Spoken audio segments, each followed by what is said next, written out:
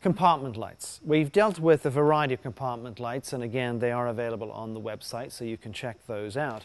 But there's different types of compartments. There's compartments where you would store equipment, but then, of course, there are areas where human beings are going to operate, vis-a-vis in a rescue rig, for example. You're taking firefighters to the scene. It might be also a command vehicle where you're having to get updates at the fire scene or at a tragic accident, but you need to have a well-lit environment to do that. Another crucial area happens to be in the ambulance service.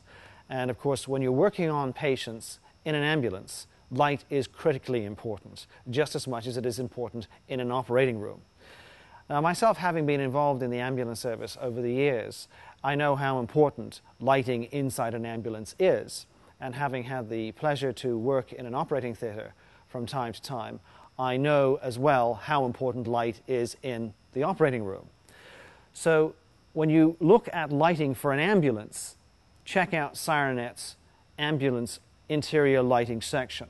I've got two particular lights here I want you to have a quick look at, and you can judge for yourself which ones would meet your particular need. So let's quickly jump behind the counter and check it out. Well, here we have the two lights in question. They essentially are the same in size, and again, the part numbers will be available on the website along with the technical specs. This particular light I'm holding in my hand here is a Whelan light, so is the other one on the other side here. This particular one is what's known as the Whelan 6 LED. That's literally the part number, so it's a 6 LED. It's an interior ambulance light, and the intensity out of this light is pretty darn intense.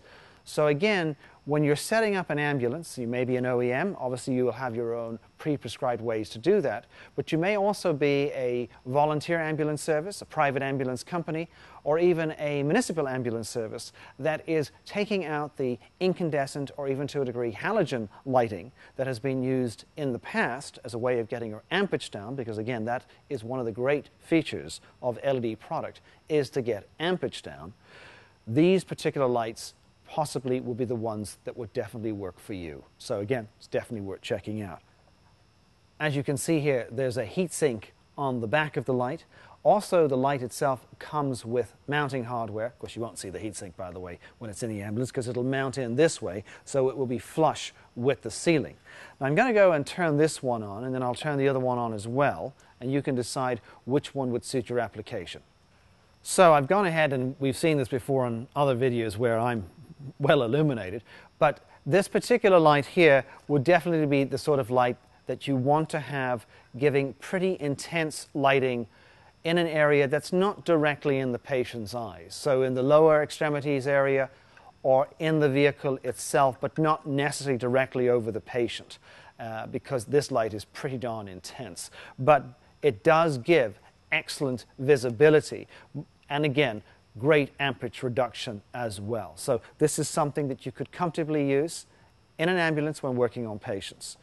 The other light here, which I've also got turned on, and again, the difference is in the diffuser technology. This one has a diffuser that basically spreads the LEDs. This one basically has the LEDs going through a clear lens, and you can clearly see the LEDs. This particular part number for this particular light from Whelan is the 80C0EHCCR, that is the 80C0EHCR. And again, this is an interior light. It also has a chrome bezel on it as well. The other light in question does not have a chrome bezel on it, so really it's just your own decisions. But again, there's a variety of options available on the website pertaining to these type of light heads.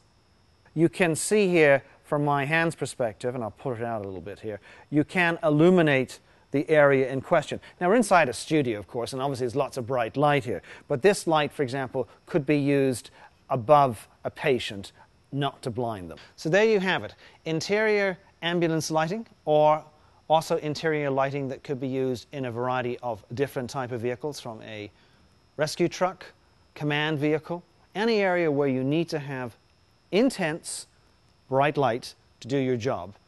These are the kind of products that are available on Sirenet. So go ahead and check those out. I'm Stuart, and thanks for watching Sirenet Television.